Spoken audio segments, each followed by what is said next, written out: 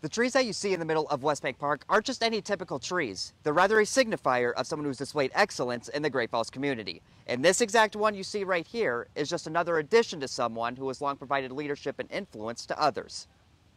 Former director and organizer of the Great Falls Municipal Band, Bud Nicholls, was announced as the winner of this year's award. And there wasn't a more fitting place than to host it at the Municipal Band's first concert of the season. But for him, he says it was simply his passion for music that kept him moving.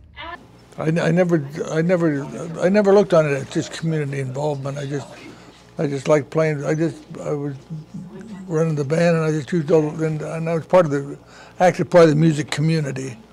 So as I got director of that band, I just went out for the best players in town, and I knew who they were anyway. So. And while he no longer serves as the director of the municipal band, he continues to run his store on Central Avenue.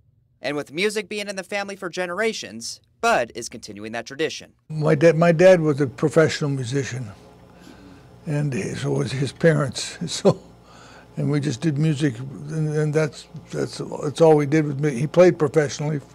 In those days, back in the 40s and 50s, there was music all over town. I mean, and he worked every night. You know, he played professionally they played 9 to 2. Bud will now join 12 others as a part of honoring Paris Gibson's vision and excellence, with a tree planted in West Bank Park and a plaque with his name. As a part of the Paris Gibson Award, not only is the tree dedicated in his name, he will also receive a $500 check to a charity of his choice, which in this case is the Municipal Band. He will also receive a dinner for two at Paris Gibson's, along with a ride in a 1918 Model T Ford at the 4th of July Parade. In Great Falls, Cade Mentor, MTN News.